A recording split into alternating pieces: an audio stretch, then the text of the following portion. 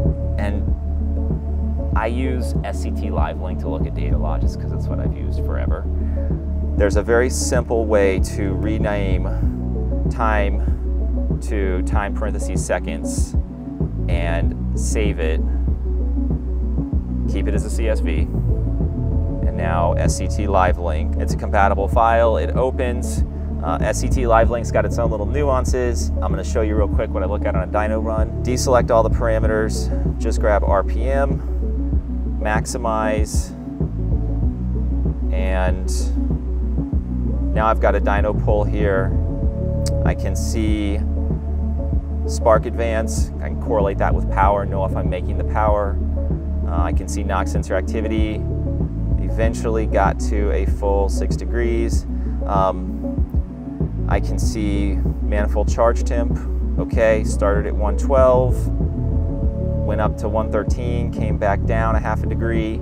It's pretty normal on like a 85, 90 degree day like we're having now, unless you do super cool down with ice and stuff. So that's a quick snapshot. If you're having someone else dyno your car and you want to correlate the number to the amount of horsepower you're making, definitely the tune has a huge effect on that, and that is how you can see in a data log if the car is making the power it should.